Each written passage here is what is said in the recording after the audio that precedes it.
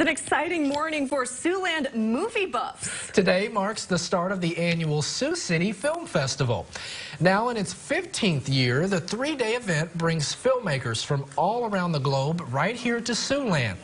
This year's festival is themed around women in film and honors the 100th anniversary of women's right to vote. You can catch all the action starting tonight at Sioux City's Promenade Theater, and they've got events going all throughout this weekend, so definitely don't miss it. There's going to be a lot of screenings, so plenty of options to choose from. It's going to be a good time. Well, if you love movies, that's the place to be. Absolutely.